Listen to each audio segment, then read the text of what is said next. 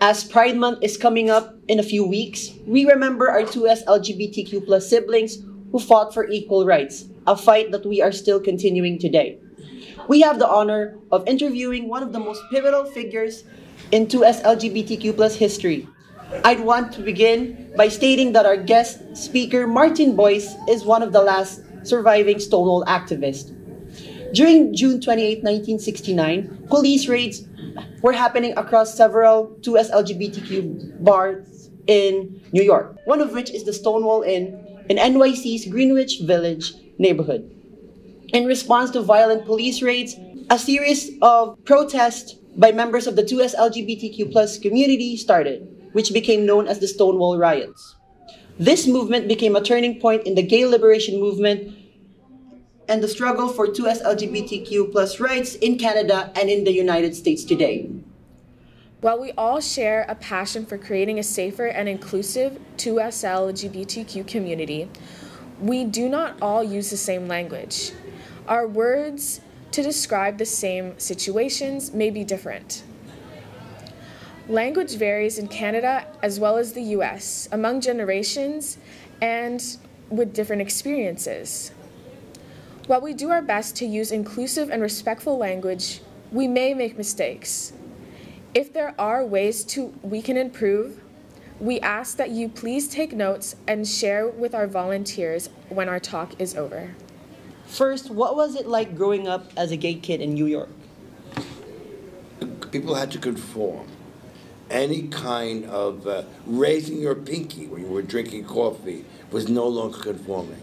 I mean, that could be forced to be ostracized, to be punished by your parents. What they were trying to do at that era was to shame you. And that continued into the decade in which I became a teenager. But there is something in American history about the anti-hero, even the outlaw. And so what happened was the chickens came home to roost in the 60s. The 60s, and even Stonewall, was about the reaction to the 50s. You can't promise people freedom, demand they say they're free, and not be free.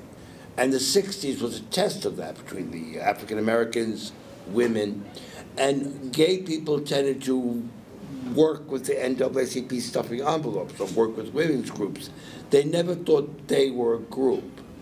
They did everything to silence our history, to silence our communication, to cut us off, to make us lonely, and to make this very alone world in which you even had to find were you a moral person if you were a gay person.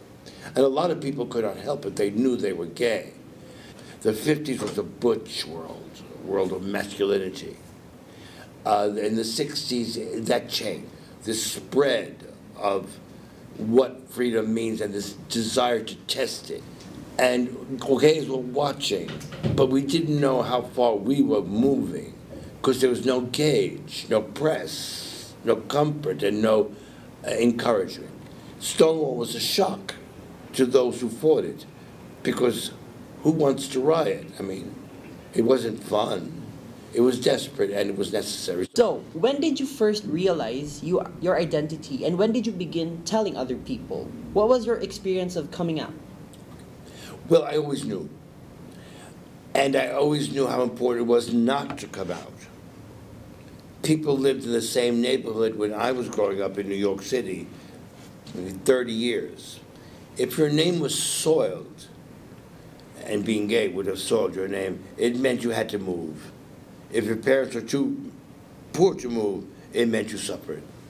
It was a very difficult world to maneuver if you were a gay person and you knew it. But they did teach us how to be straight people, so you could easily fool them.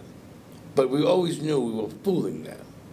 And that's a very stressful existence. Oh, it didn't seem so. Youth can handle a lot. I mean, I needed to have a sport. I knew the boys knew I had to have a sport. So I picked thoroughbred racing, because I knew nothing about it, and neither did they, but it was respected. You had to have all these things to link with them so they could give you some slack. So tell us about New York City. What's it like living there, or how was it like living there? I Well, guess? New York City in my time, I talked about Stonewall time, was the greatest city in the world. And we had a mayor who was very liberal and into spending money for people having fun. And the heterosexual world was very happy because there was hope, there was a lot of money, there was a great deal of liberality. It was called Fun City. Girls were on the pill, they didn't fear pregnancy, sexual revolution was occurring. It was a wonderful world for the straight people. And then in New York, evening would fall. I think that this world was like what they call in the United States or in cinema the film noir, a dark world. And film noir really was what the kind of life gay people lived. And it was just as exciting. It was a very exciting life, but a very treacherous life. And it was very, very cruel. The police are cruel. They want us in jail. The psychiatrists are cruel, and they wanted us in mental institution. And the clergy was cruel. They wanted us in hell. Oh, we knew what we were against. And I remember the first incident I had with cops was I was crossing Central Park. I was about 16, and I didn't want to wait for the bus. And I thought, I'm just going to walk through the park. And I did. And I heard this blood-curdling scream that was just could not shake off. Very close to where I was passing. And I ran out in the street. When I got there, I saw a police car, so I thought I should tell them. And I went over to them, and I said, I heard this terrible scream. I think someone's being attacked. I think someone's being hurt. I said, you should go and look. And they said, and he looked at me, the cop, and he looked down at me like a Marine, and he scratched his chin, and he said, what were you doing in the park? I said I was crossing the park. He said, well, you don't have a dog. You don't live here, do you? I said, no. And he said, so what were you doing in that park? And all of a sudden, I realized I was being accused. They were all looking at me. And he told his friends, come over here, listen to this kid's queer story. And they all came over. They made one opening, and I just slipped through it. And I vowed never again would I ever talk to the police, ask for help or anything. And that's the first thing that gay people learned in those days. It was, don't trust the police. They're not your friend. If you were gay and acting gay or discussing a gay thing or being too enthusiastic about fashion or something and you were overheard, you could be attacked. And of course, the attacker was always forgiven. And so one of us would look in front, and your friend would look behind you, and you would notice anything, and your friend would say, let's cross, I don't like the way this guy's walking. Here's a whole bunch of people are coming. It was stressful to try to get anywhere and be free. And there were these police that were called the Vice Squad, and that was a squad of police that went undercover in gay clothing and would try to get you to somehow involve yourself with them, and then they would arrest you. There's terrible consequences, especially with people who hadn't told their parents. And they were really very good-looking people. But one thing they never did, they never changed their shoes. So their shoes were always what we used to call straight guy shoes. And even as good-looking as they were, they could attract nothing on Christopher Street because everybody in 5 minutes knew on Christopher Street who was the Vice Squad, they were called. And it's the first thing they taught you when you came out, look at their shoes. If the guy is too good-looking for you, over your class, you're too lucky that night. Maybe you are. Look at their shoes. So, but Christopher Street, you could go back and forth. They couldn't attack you. There was safety in numbers. And there was a wonderful bar. And the first time, it was a bar in which you could dance. And gay people did not like each other. Different groups despised each other. But in this bar, you had to get along. So we were learning toleration of each other. I was called Scared Drag, like Boy George. People would know I was a boy, but gender bending. Others were called A-gays. They were in suits, all inhabiting the same bar, not particularly caring for each other. But that's what made the bar interesting. And so on the night of June 28th, we were going to go And I ran into my friend who was scared drag, like I was. And he told me, you're not getting in, because they wouldn't let me in. I said, okay. So it was Friday night in New York, something else you could do. Didn't have to go there. And I heard people behind me in this hush and rush voice, and people moving away from the bar. It was about 5 stoops away from me. It's talking about a raid. In those days, if you weren't in the raid, the thing was to watch the raid from outside, because it was amazing. They would bring out drag queens who were cheerful and loving it, and they would come out to cheers, and then there were people that were trying to hide their life, their world, lawyers and things, came out to jeers, and the young were going without papers, were going straight into the paddy wagon. So we would almost victimize ourselves by making this a form of entertainment, and there's this word schadenfreude, meaning you're glad it's someone else's sorrow and it's not you, and that was in operation. So I thought, let's go look, and I went and passed this paddy wagon and this car, and there was like a circle, a semicircle around the bar of patrons that were let go, gays that were watching, people that were there. And I saw this policeman come with this drag queen, pulling and really roughing the queen up and throwing the queen, who was a trans, throwing the queen into the back of a paddy wagon. And then something that I never saw or never thought would happen, and I should have realized then it was going to be a night like no other. The queen kicked him on the shoulder and sent him flying back from the paddy wagon. He took a deep breath, jumped on that paddy wagon, and you just heard bone and flesh against metal and groans that were going silent because Pierce's energy was spent. And he was very happy.